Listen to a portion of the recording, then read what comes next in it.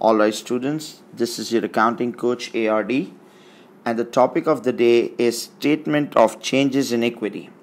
Now if you haven't gone through my lecture for statement of changes in equity or company accounts concepts, I do recommend that first you may go through the concepts lecture, then revisit this practice question. The question today that we have is statement of changes in equity named Dharolia Ltd. Now basically it is not a past paper question, it is just a practice question being made by me, named Dharolia Ltd. As you can see, it's my surname. So let's talk about Dharolia Ltd. On 31st December 2012, Dharolia Ltd. Statement of financial position, which is also known as balance sheet previously, included the following. Now we have some balances written at end of the year 2012. We have ordinary share capital $1 shares 60,000. This means the shareholders of the company, the owners of the company have invested $60,000 in Dharolia Ltd. Okay, there is a $1 share means one share is worth $1. So this $1 is known as nominal value or par value. Nominal value or par value, and in Pakistan we also use the term face value. So the CAIE term is nominal value or par value is $1, means the original value of these shares is $1. So we have $60,000 value and one share is worth $1, means number of shares would also be 60,000.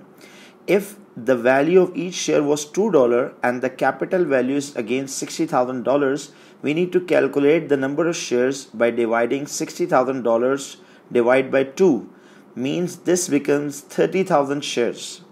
So but in this scenario there are number of shares 60,000 because each share is valued at $1. What I'm trying to explain, if the share value is more than or less than $1, number of shares and the dollar amount would be different, but in this case this is the same value. Then we have general reserve $13,000. General reserve, what does this mean? General reserve is a reserve created by company generally. If I take example of a household, our mom is saving some money for the future. So our dad asks, so why are you saving money? So what would mom reply? Mom would reply, I have not thought about this, that why I'm saving this money.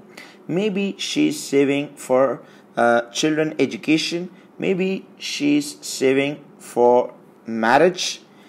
So in this South Asia and these Middle East contexts, as you may be aware, there are hefty sums need to be spent on the wedding, especially daughter's wedding. So therefore mom is saving for that. So maybe for home furnishing or improvement in the future. So mom has not yet decided for what reason she's saving the money for. So this is known as general reserve. So in terms of company context, company is also saving money, maybe for future business expansion, maybe to invest in new technology, new machinery and equipment, maybe to cover losses for the future, or maybe to pay dividends in the future. So this is a general reserve being created by the company. Then we have retained earnings. Retained earning is also a kind of reserve, and retained earning are the profits of the company that company has earned previously and they are not being distributed yet in terms of dividend. This is known as retained earning. Retained earnings were also known as accumulated funds in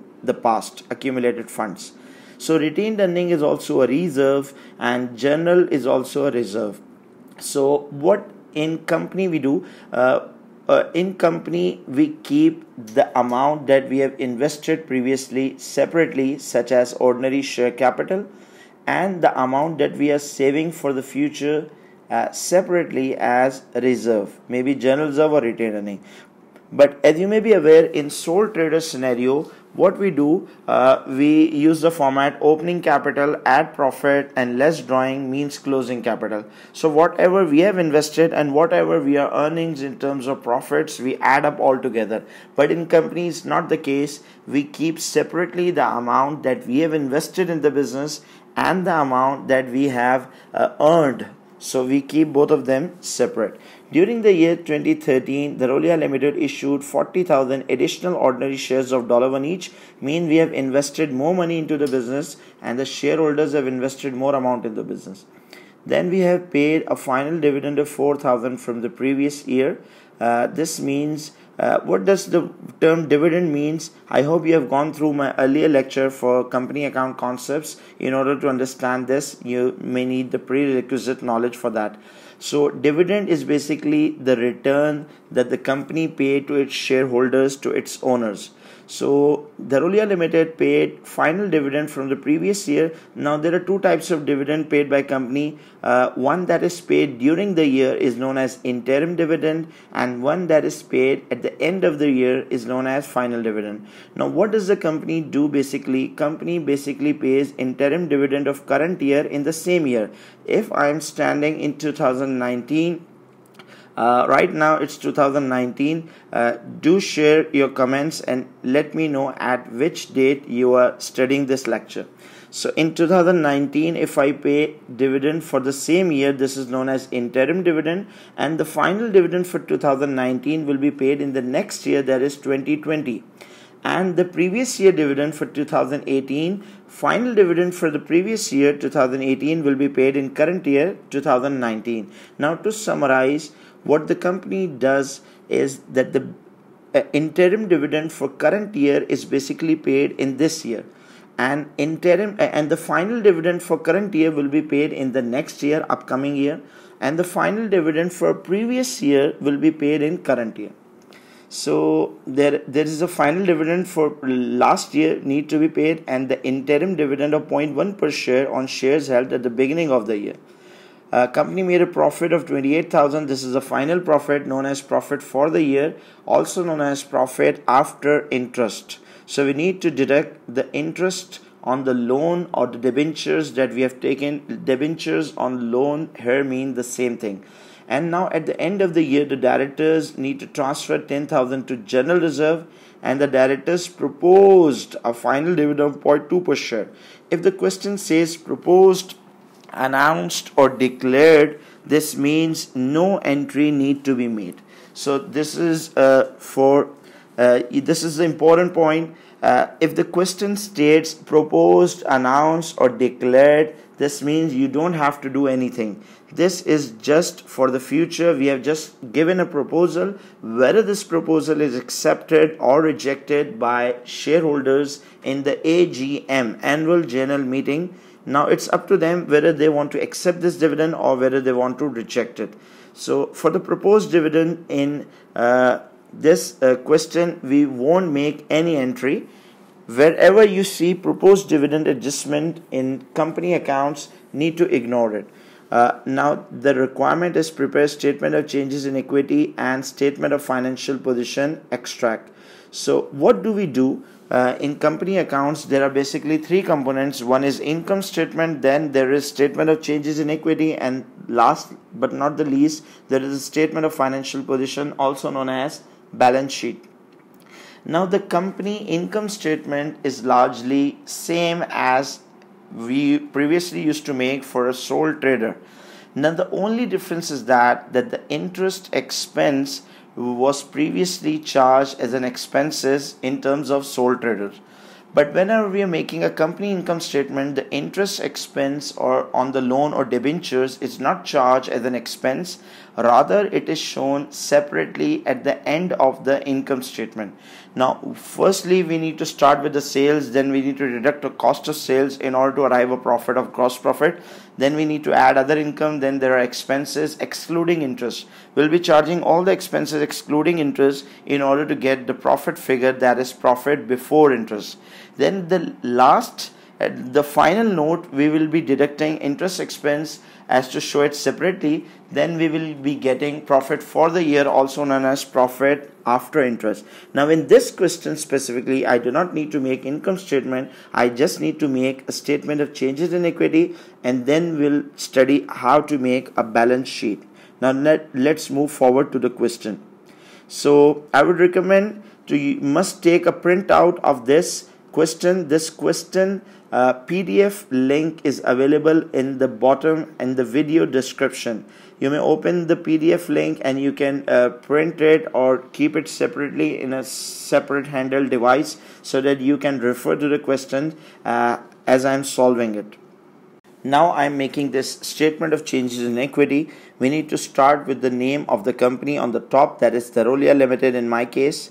Then we need to write the heading statement of changes in equity. The heading will only be written in the exam if it's not already given. If the heading is already given and the format is already given, you just need to start filling in.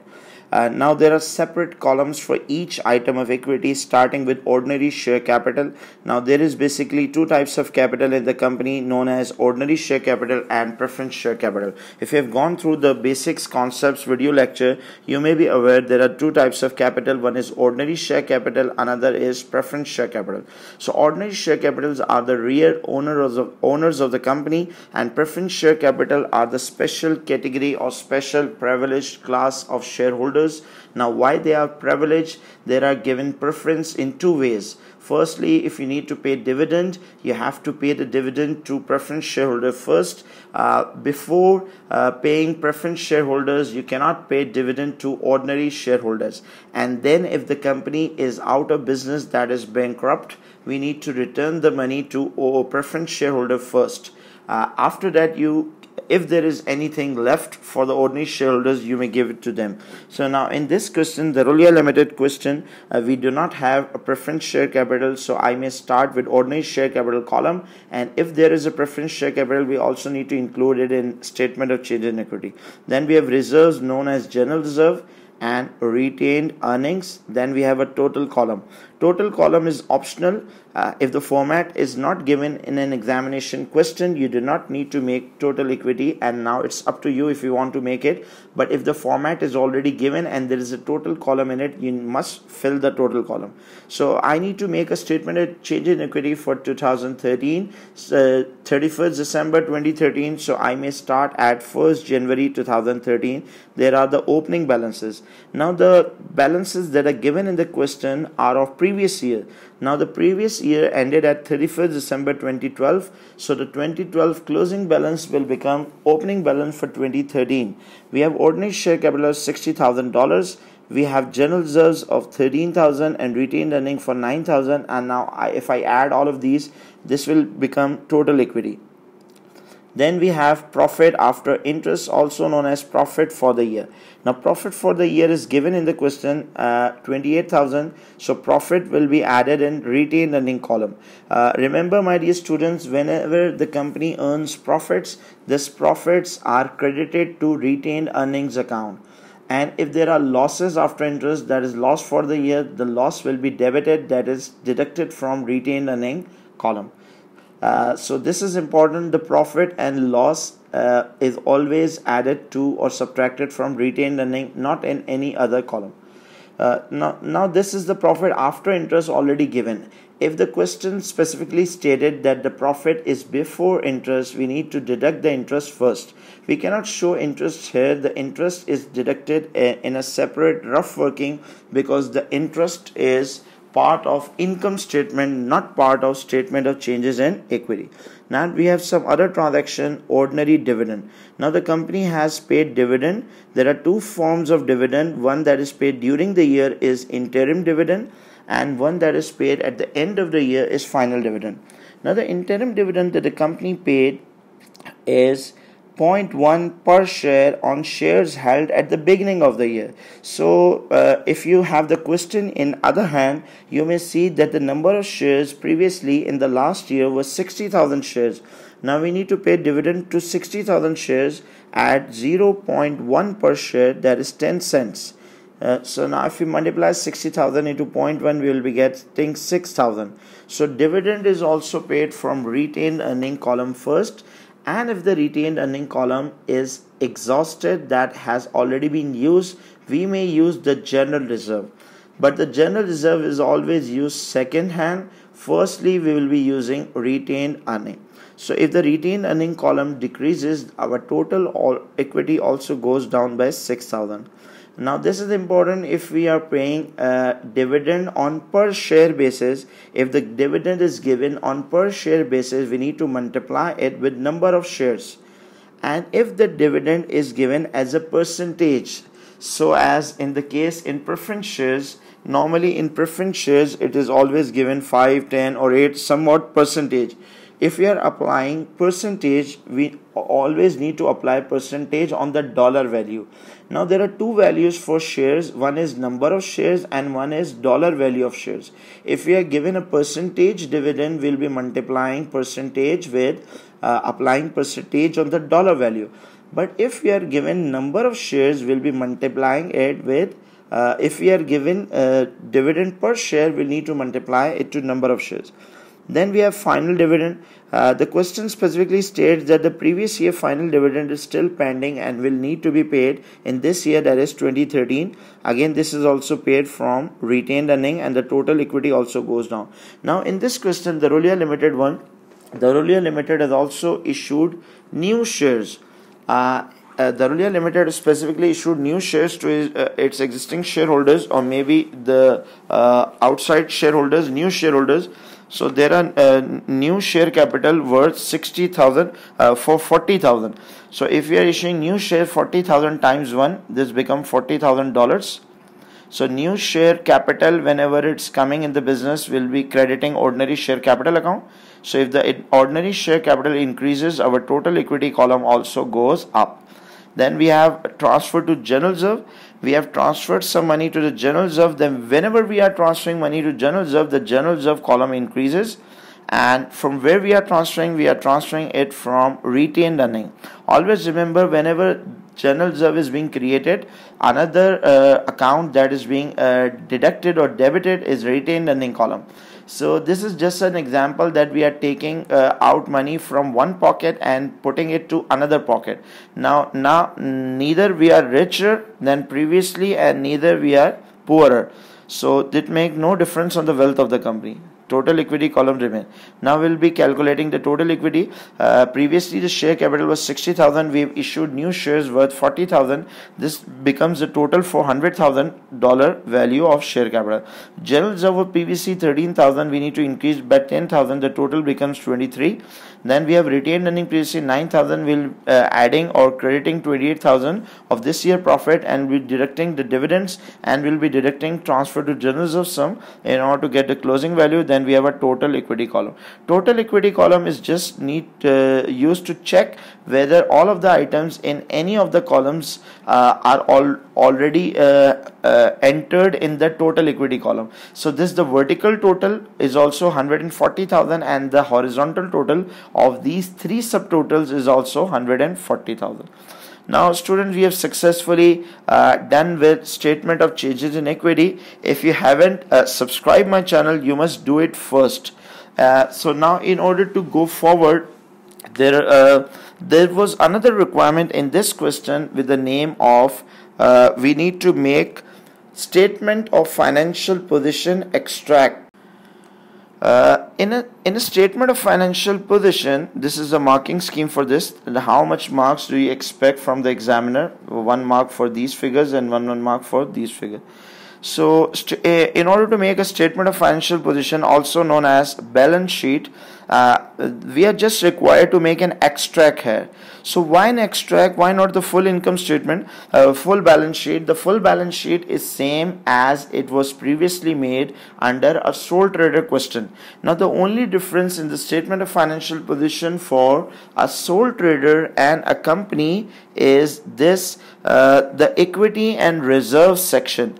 Now if you have already made a statement of financial position previously, now I hope you have already did whether with sole trader. And in a sole trader question, we'll be starting with assets, then non-current asset. There are basically three columns of the statement of financial position, starting with cost, accumulated depreciation, and net book value for non-current asset. Then we move further to current assets. Now if we add non-current and current, we'll be getting a figure of total assets. Now after assets, we'll be writing capital and liabilities. Now in the capital section, in terms of sole trader or a manufacturer, we may start with opening capital, then we add profit for the year, then we deduct drawings in order to get a closing capital figure. I hope this sounds familiar. If not, you must first go and revisit that topic. Then we'll be moving forward to liabilities. Then in liabilities, it is the same, such as non-current liabilities, loan and debenture, whatever, and there is a current liability. Now the only difference in a sole trader and partnership and a company income statement is of capital section. In a sole trader and a manufacturing, we may start with opening capital, then we add profit for the year, then we deduct drawings in order to get closing capital. What do we do in a partnership scenario? We write only two things in a capital section. One is capital account and another one is current account. Now in a statement of financial position of a company, we do not write opening capital or capital account or current account. We may write equity and reserves. So there is a separate heading known as equity and reserve. We'll be writing all these items, but the name of the items will be copying from the question given. So all of the specific or official names will be used for this, such as we have an ordinary share capital and it is written $1 shares. We need to mention the number of shares if it's written in the question and the $1 value, or that is nominal value of each share. Then the value we'll be writing is 100,000, not the 60,000, because the 60,000 value was for previous year. Now for this year, at the end of the year, the value becomes 100,000. So we'll be writing 100,000 here, the closing value of share capital. Then we have some reserves known as general reserve. Again, the general reserve will be using the closing value, that is 23,000. Then we have retained earning, also known as accumulated profits previously or profit and loss account. The total value for retained earning is 17,000. Now if I add all these three figures, I'll be getting this total 140,000. This total is given a specific name by the examiner, and this is known as total shareholder funds. Now any other name other than this is not acceptable. If we'll be writing total shareholder funds, we'll be gaining 1 mark. So this is the statement of financial position extract. Now after that, you can write non-current liabilities and current liabilities, and else all of the balance sheet is same. And the last thing I need to mention in this question, if the question specifically asks for statement of financial position extract for equity and reserve, then the examiner also asks, also show the figure for non-current liability or also mention capital employed. Now if I add debentures and loan, that is non-current liability, in this figure, total shareholder fund figure, I'll be getting the figure for capital employed. So I hope students, I was able to communicate with you for the topic regarding statement of changes in equity. Now if you do benefit from my videos, kindly do share my videos and show give me feedback at the end of this video with your comments, and also subscribe to my channel if you haven't already done so. Thank you.